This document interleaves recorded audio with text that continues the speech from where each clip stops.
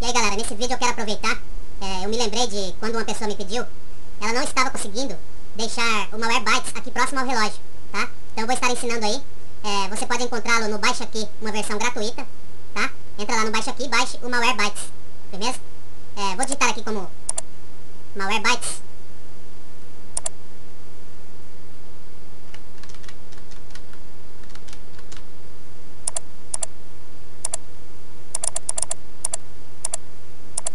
Ok?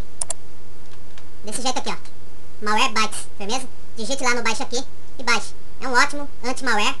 Você pode estar fazendo uma varredura aí, limpando totalmente o seu computador de pragas, de servers, de trojans, entre outras pragas mais aí, firmeza? Então vamos instalar e mostrar aí como fazer para deixar aqui próximo ao relógio, protegendo o seu computador. Executar. Português Brasil, ok. Clicar em avançar. Selecionar eu aceito, avançar, avançar, avançar, avançar. Criar um ícone na área de trabalho, clicar em avançar e instalar.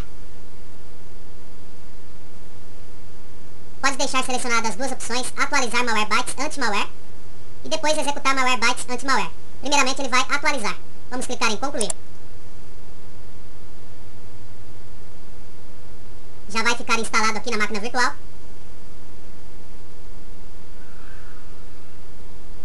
E eu deixei a internet conectada aqui na máquina virtual para mim poder estar atualizando o MalwareBytes, atualizando o Avast, a VG. Mas depois eu vou desconectar. Mas se você quiser deixar conectado, desde que você use apenas a máquina virtual, como eu vou ensinar na videoaula depois aí, você pode deixar conectado sim, tá? Para você ficar fazendo atualizações do antivírus, tá? Entre outras coisas mais aí. Se a pessoa invadir, as suas coisas importantes estão na máquina real. Ela vai invadir apenas a sua máquina virtual. Tá certo, galera? É rápido para atualizar.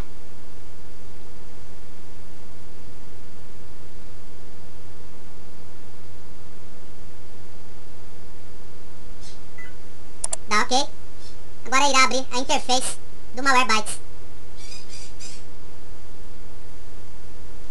Veja que tem a opção de registrar aqui embaixo. Não é necessário. Você pode ter notado que não apareceu nem a janelinha para colocar o serial, ok? Já está registrado. É uma versão gratuita, tá? Você pode usar verificação rápida, verificar rapidamente se tem servers no seu computador. Você pode verificar completo, tá? E instantânea. De preferência, deixe verificação completa quando você for fazer a varredura, tá ok? Proteção.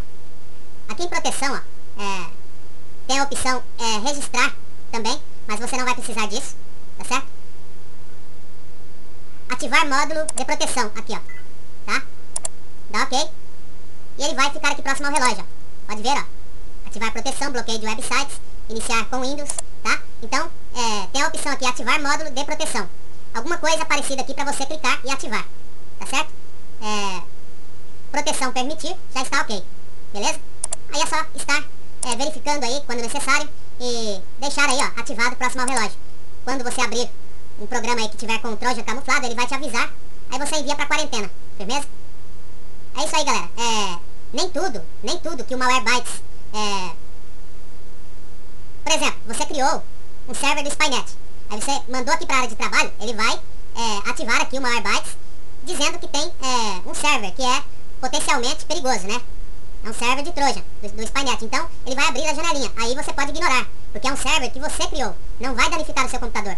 Agora, se for outro programa aí, que eu mandar, ou que qualquer outra pessoa mandar, que ele ativar a janelinha, aí pode enviar pra quarentena. Valeu, galera?